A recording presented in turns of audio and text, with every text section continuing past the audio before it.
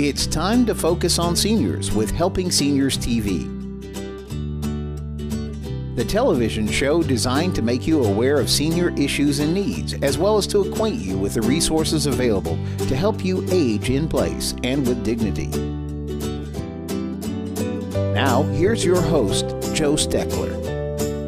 I'm Joe Steckler, and welcome to Focus on Seniors, the television arm of Helping Seniors of Brevard County. Our show is designed to provide you with information on how to develop your own aging and care plans. Our topic today is thinking outside the box, and me, Joe Steckler, is your panelist, your moderator, and your show host. So I want you to think of me as just being a visitor in your home. Today, I'm going to be your case manager. I'm just going to talk to you, and hopefully I can generate questions in your mind that you might want to think about. You might think about ways you can help yourself develop your own aging and care plan, what you can do better, how you might do something that you're not doing now. But most of all, I would like for you to think about things like the Affordable Health Care Act. Certain states, at least 26 of our current states, have gone to a Medicaid managed care model where they're going to help pay for health care. We're already finding out that this system is not nearly as cost-effective or cost containment or profit-oriented as they thought it was. We find that we're going to have a lot of growing pains with this, and this is one of the reasons that I thought a show titled Thinking Outside the Box might be beneficial to you in helping you develop your own aging and care plans, not only for yourself, but for family members and those you love and friends. So whatever I am able to trigger in the thought process for you, I will give you some phone numbers, those phone numbers that you'll be able to call and talk to one of our counselors, because by the time you watch this show, our new counseling network will be in place, and the phone number to call for that counseling network is 321-773-4770. That number will ring at 3 or 4 locations and will give you a counselor who can help you answer very simple questions. Let's say, for instance, you live in Brevard County, Florida, and your daughter or your son lives in New Mexico or New York or any other state, and you're having problems managing your own care. You have enough assets to live moderately well, and you can do things to take care of yourself, but you might need some assistance in performing your activities of daily living, or you might need to have assistance in going to the doctor, transportation. Maybe you don't remember all the things that you used to remember. That's part of the aging process. That happens to all of us. But is there a reason for you not to address that? No. But can you address it cost effectively? Yes, you can. That's the purpose of the show that I call Thinking Outside the Box. You see, we have organizations, and I had this company on the show. It's called Seniors Helping Seniors, and this is their brochure. And the phone number for this company, and I'm going to give you a lot of phone numbers, so have your pencil and paper ready. And if you miss out, this show is going to be on our website. The website is helpingseniors.brevard.com, and you can go on that website and watch this show. You can get all this information, everything I'm talking about to you today. It'll be listed there, all the phone numbers, everything. But let's say you find out that you do need help. The first thing that comes to your mind is, how much is it going to cost me? You're already living, say, on Social Security, and you have maybe a modest pension coming in, and you have some savings. And if you protect these assets, you'll be able to stay in your own home. But what if you impact those assets too quickly? You won't be able to stay in your own home safely. You won't have what you need to take care of yourself. And that's the reason I want to talk about companies like Seniors Helping Seniors. I want to talk about thinking out of the box. I want you to know about organizations like Helping Seniors of Brevard County. These are nonprofit organizations designed to help you obtain information and be better educated about how you can help yourself develop your own aging and care plans. It's extremely important. I have a bunch of notes in front of me. I will refer to my notes. This is not a cut and dried presentation. It is something that I'm simply talking to you and hoping that I can stir up within you a desire to become better informed about how you can help yourself.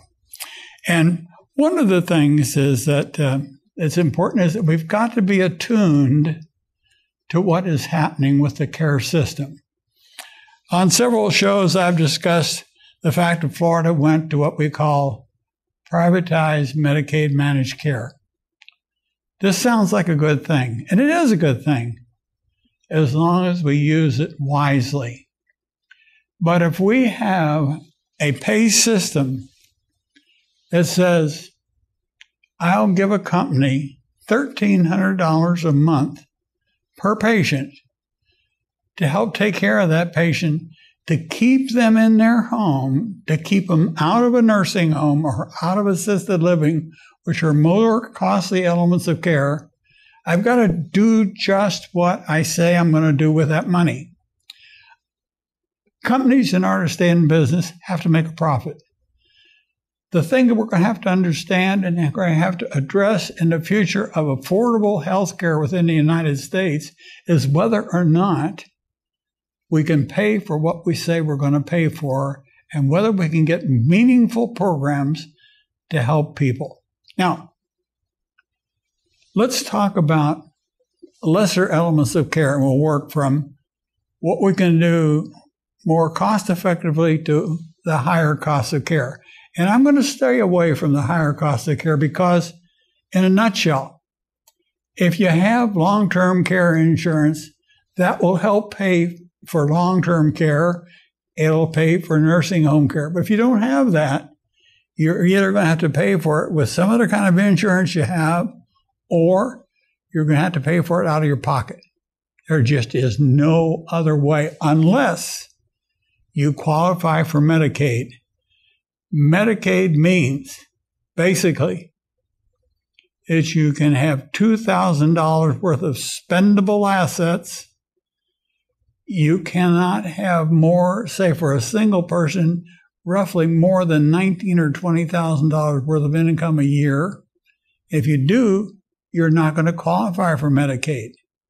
So the burden of the cost of care is going to be solely on you, the individual. Now, how am I going to do that? It has been shown that a person, when they retire, the last salary that you earn as a working person, if you have 8 times the amount of that annual income in your retirement account, you should be able to live comfortably.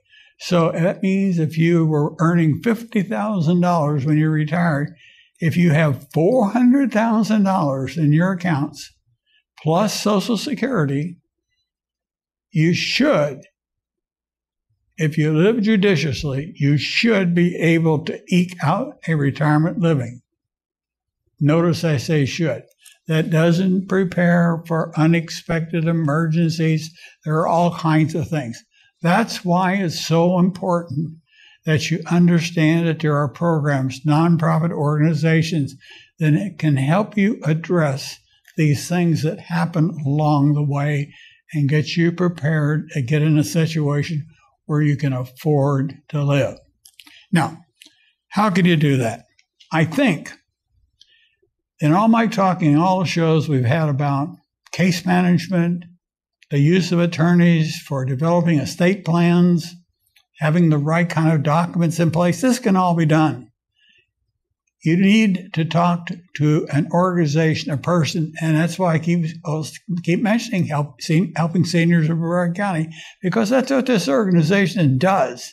It helps you get to the right information source so that you have access to all the things you need, the pegs that put it in the holes to get you through the walk of life.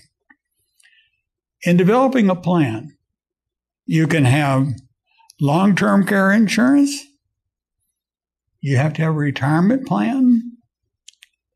You need to work with an elder law attorney. There are things that you need to do that you can do. You need to think about using your existing assets. How can I do a better job of managing the money I have? I myself took a look at some of my retirement accounts.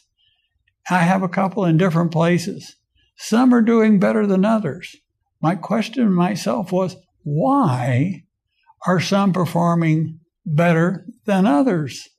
And I'm looking into that. You should be doing the same thing too. You should not just develop a retirement plan and say that's a fait accompli. I don't need to do anymore.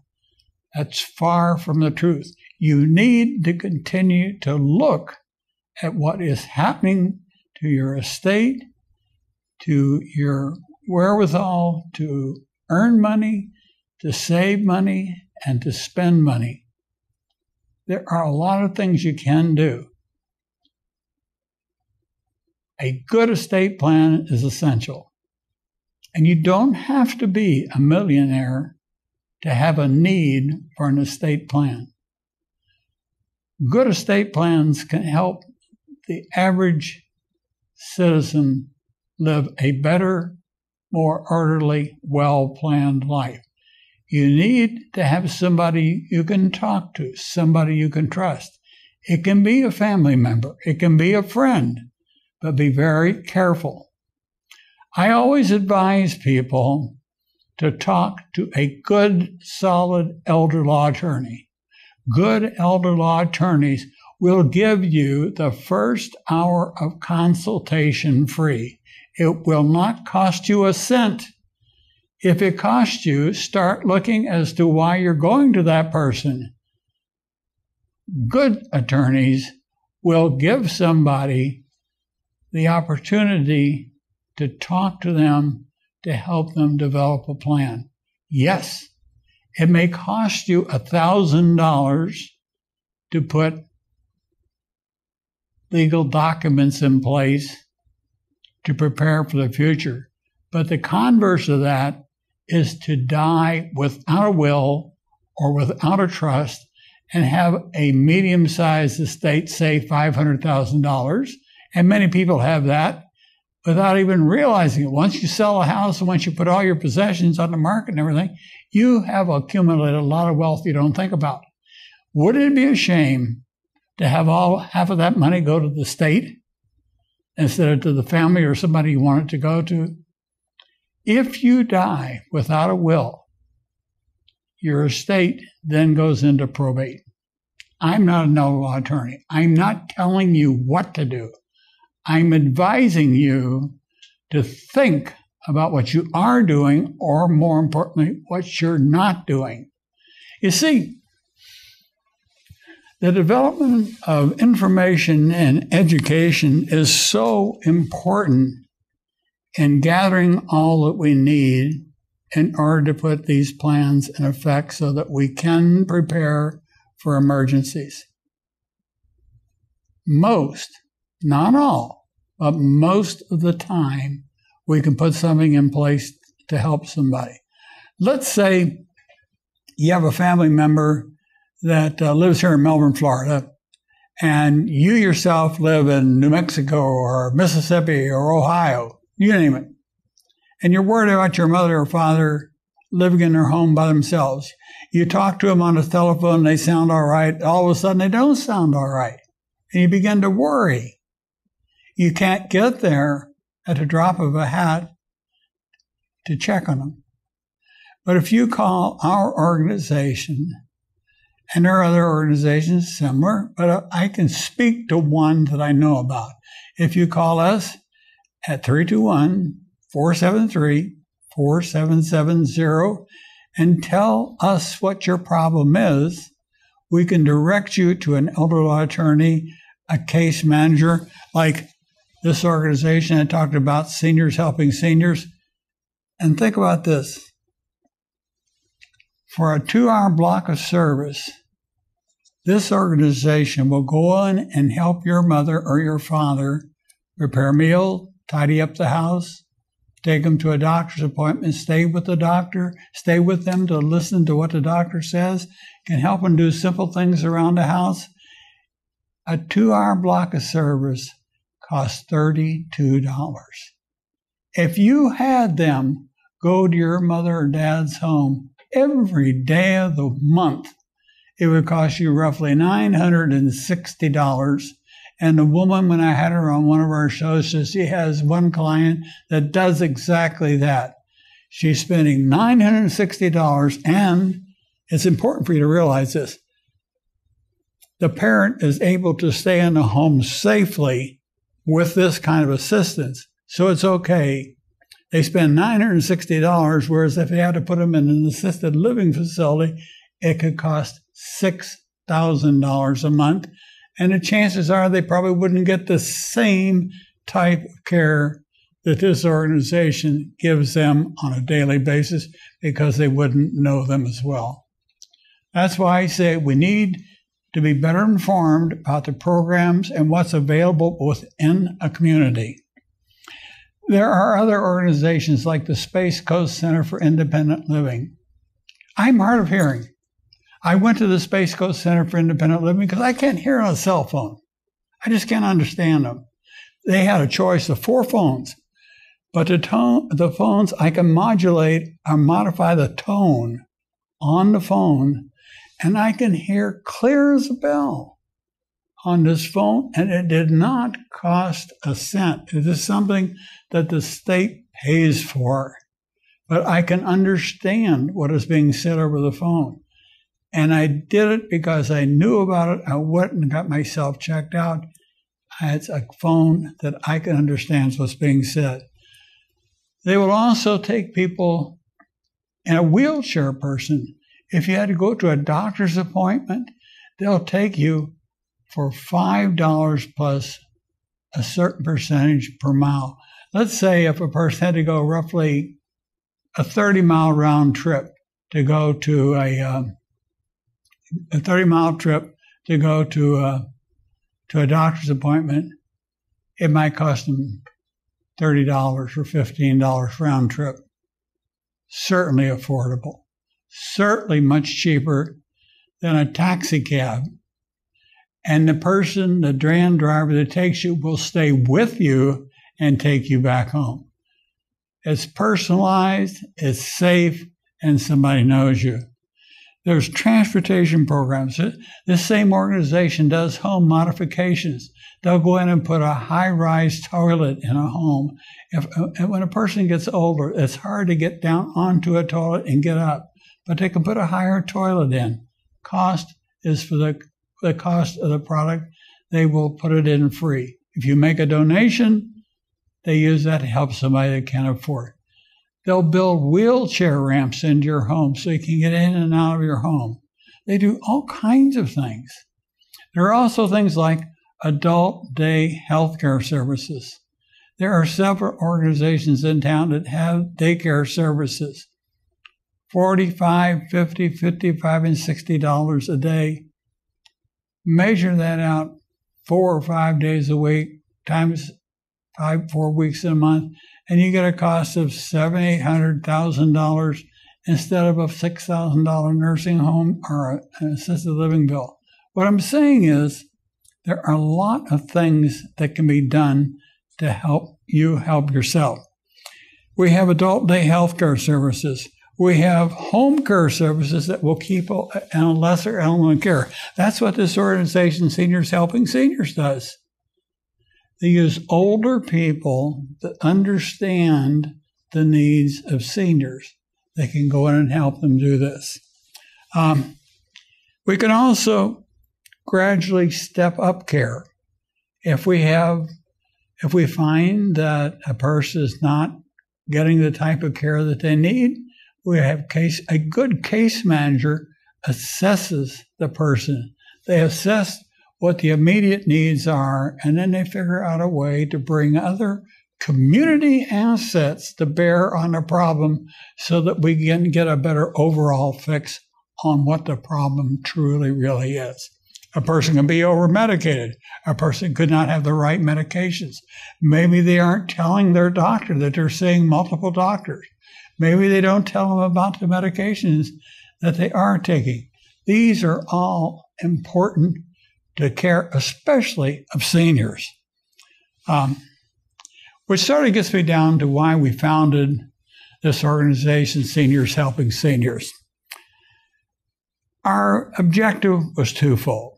We wanted to have an organization that would work with hospitals, that would work with the existing assets in the county, and also develop a source of local funding so that it wouldn't be completely dependent on the state and federal government for taking care of seniors. Senior care dollars are getting scarcer. There's no getting around it. The cost of care is going up. We have to do a better job of taking care of ourselves. Nobody said anything about a free lunch anywhere along the line. It's all going to cost, but it doesn't have to cost as much as we think it costs. We can do things more cost effectively, and that's the purpose of our organization, Helping Seniors of Brevard County. Again, that phone number is 321-473-4770. So what do we have that can help people help themselves? In 2000, we started a radio show called The Elder Hour, which is now called Focus on Seniors. At the time, it was the third radio show in the United States that addressed senior issues. Within a month's time, there was an offer to move that show to Los Angeles with an immediate audience of 10 million people and do a 3-hour daily, 5-day-a-week show. We said, no, we stay here in Brevard County. The show still exists. And then in 2007, to that, we added a new program called Focus on Seniors, a television show. Under the original concept, it was called Aging with Dignity.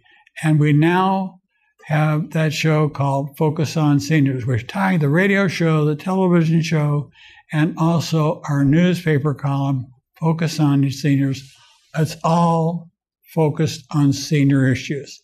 Now, how do we get this information out to the population at large? How do people find out about us? We said, we need a website. So we built a website. We archive all the television shows we do, all the radio shows, all the newspaper columns. Plus, we have a blog on there that addresses various things like, how do you apply for Medicaid? How does Medicaid managed care affect us generally? How do we get different types of assistance? How do we get hearing impaired telephones? How do we get Medicaid, our ramps built into our homes? How do we do all these things? Go to the website. You simply push in helpingseniors@brevard.com, and it's all spelled out for you. We intend to improve on that. Our objective now is to build an endowment, and it will become an endowment to help all seniors. This endowment will give our board of directors the latitude of saying, this organization needs a certain amount of money to continue their service, like providing transportation service to seniors. We'll write them a check for $50,000, because by the time we have all this in place, we will have the assets. The only way we will have those assets, though, is for you, the viewers, to know what we're doing, to believe what we're doing and want to be part of it. The other thing that we will be able to do is to help seniors understand that they're not alone. As we grow older, our loved ones die, and we're left alone. We become frustrated. We don't know where to go for help. How many of you know what a case manager is? How many of you know where to go for a case manager? How many of you trust the person you call a case manager? That's why I think it's so important for the public at large to have a better understanding of what is available, what is honest, and how we can do a better job. On our website, one of our objectives and goals will be to develop a list of plumbers, handymen, different companies that will help you fairly. I had a call from a lady one time that this clean water company bulldozed her into putting in $5,000 worth of water containment system in her house. And I went down and looked at it with my wife, and the woman didn't need it at all, but she couldn't get them to take it out. That's one of the things that I hope we can prevent in the future. Will we ever stop it all? No. But I can assure you, if more organizations don't do what I'm talking about, and if more people don't pay attention to how they live their daily lives and how they access information, we will find more of this happening. And I spoke to a group of seniors recently, and a woman sitting right in front of me looked at me and she said, "Mr. Steckler, how long has it been since you lived on $1,400 a month?" Well, it's been a long, long time since I lived on that. Could I do it today? No, I couldn't. My insurance costs wouldn't even let me do that. But I do know, and I do believe, that we have the capability within Brevard County and the people living here to do a better job of making the resources available to help us do what I'm talking about. I want to thank you for watching today's episode of Focus on Seniors. If you have questions or comments, please call us at 321-473-7770. For more information on senior care and resources, visit our website at helpingseniorsofbrevard.com, and be sure to listen to us, our Focus on Seniors, on radio station WMEL AM 1300 every Thursday morning at 9 a.m., and look for us in your Florida Today newspaper each Thursday morning for our Focus on Senior column in the health section. I'm Joe Steckler, and thank you for joining us today for Focus on Seniors.